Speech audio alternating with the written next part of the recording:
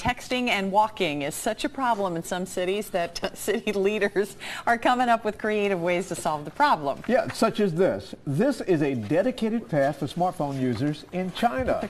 Come on. And then a path right next to it is for all of those people not hunched over their devices. The 100-foot stretches of sidewalk have huge signs warning pedestrians walk in the proper lanes, quote, at their own risk.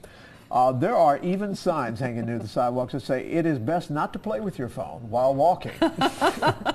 Now, Washington, D.C. actually tried to put some of these very same lanes on their own sidewalks, and many people found it didn't help because the people who were glued to their phones didn't even notice the markings on the sidewalks at all. They didn't know they had a we've all special seen space. it. People, they just kind of like in their own little world. And that's what happens. Hey, President Ford, good to see you this morning. What happened? What were we talking about?